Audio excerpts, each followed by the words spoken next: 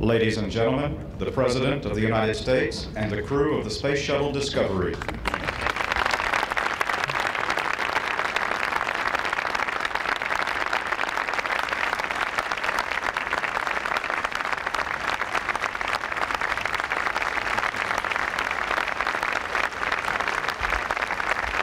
Thank you all very much. Please be seated. 3 weeks ago in Houston, I met with Rick Houck and Dick Covey, Pinky Nelson, Mike Lounge, and Dave Hilmers to wish them Godspeed as they prepared for their important journey. Today, let us just say to our 5 brave countrymen, thank you for taking us with you into space, and bless you for your courage, and on behalf of every American, welcome home.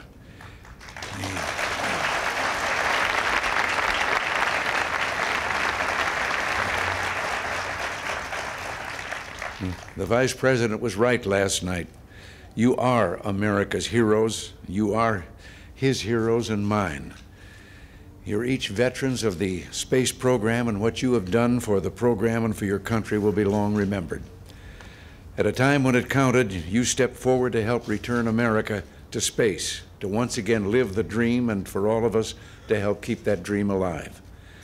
You, the astronauts, and the entire team that made the mission of the Discovery a success deserve the praise of a grateful nation. I also want to salute the engineering and technical crew responsible for the redesign of the Space Shuttle. It was a job well done. More than 400 design changes were made involving the orbiter, booster rockets, external tank, and engines. With the success of the new shuttle, America is on track for our next major objective, having the space station Freedom orbiting the Earth in the next decade. In the meantime, we're looking forward to deploying the planetary probes Magellan, Galileo, and Ulysses that will visit Venus, Jupiter, and the Sun. The launch of the Hubble Space Telescope, the Hubble, I should say, I put an N in there. The launch of the Hubble Space Telescope will extend our gaze to the far reaches of space. Important national security projects will also be launched, improving our ability to monitor arms control agreements. Our progress on developing the Mach 25 National Aerospace Plane continues. And NASA's Office of Exploration has some very exciting ideas for the future, building a space observatory on the far side of the moon, or establishing a permanent lunar colony, or sending a manned mission to the planet Mars or to one of its moons. There's so much that lies ahead. You know, I have to wonder how far off is the day when the children of America turn to their parents and say, gee, Mom and Dad, can I borrow the spaceship tonight? For our young people in particular, I think Mike Lounge said it best. Space is a fun place. That's a message that deserves to be posted in every science classroom in America. We can tell each child in every school, there's an exciting future ahead, and it belongs to you.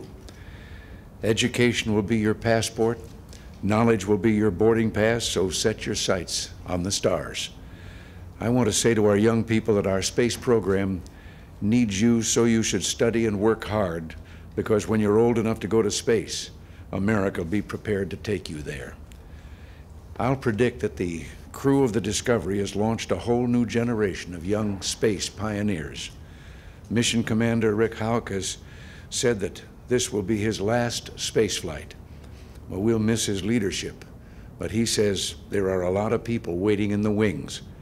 In fact, 4 of them are right here. As Pinky Nelson, speaking for his colleagues, put it, we're back at the end of the line waiting for our next mission. Well, we too are looking forward to seeing you return to space, but for now, we just want to say thanks again for this mission and for all that it has meant for our country. Along with the Discovery's dramatic liftoff, there have been few sights more inspiring than watching the graceful shuttle gliding down to Earth. Because in that moment, as 5 Americans returned from the heavens to the Earth, we could see our own future, or at least glimpse the shape of its opening moments, because there's so much more to come. What history is recording today is simply the greatest of beginnings, the opening overture of a symphony in space. Yes, there have been setbacks and tragedy and heroism along the way, and the journey ahead is not for the faint-hearted, it's for the brave. But there are wonders that lie before us, wonders that the human heart has yearned to know since the dawn of time. Ours is the first generation in human history that has had the tools to bring mankind into the heavens, into space, and America intends to stay there as long as the human soul can dream and wonder, as long as our ancient destiny draws us toward the stars. The poet William Butler Yeats described an Irish airman in World War I who became a pilot, not because of the call of, quote, public men nor cheering crowds, but a lonely impulse of delight drove him to this tumult in the clouds. I think that's the way it'll always be. The men and women who blaze the trail, lead us forward through sense of joy, through a lonely impulse of delight, they are the pioneers who seek knowledge and adventure, who lead us beyond the frontier, across great oceans, and who lift us to the clouds, to the heavens, and someday out beyond the stars. Today, vistas beyond imagination are being opened for humanity in space. A new future of freedom, both peaceful and bountiful, is being created. And America is telling the world, follow us, we'll lead you there. This is the mission for which our nation itself was created, and we ask for God's guidance. America's as large as the universe, as infinite as space, as limitless as the vision and courage of her people. So, to the crew of the Discovery, and to all of you who helped carry us toward our destiny on the wings of a dream, thank you, and God bless you.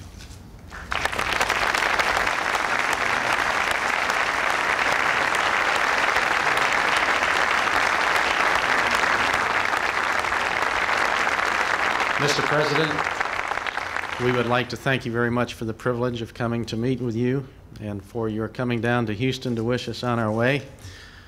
This is a great team that we work with, and many of those people are represented in the audience today, and we appreciate that opportunity to thank them again. But a team is only as good as its leader, and as far as we're concerned, you're the captain of the team, and we have a team jacket that we presented to you in Houston. We took the patches off of them so we could fly them into space, and we brought them back to you and would like to present them to you. Thank you.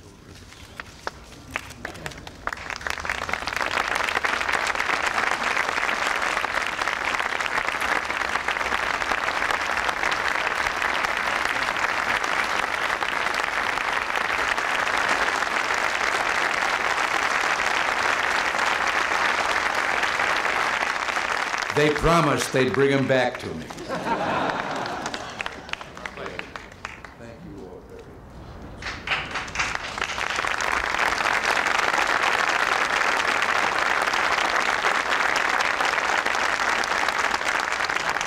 much. And there's some ladies who are just as brave as these gentlemen.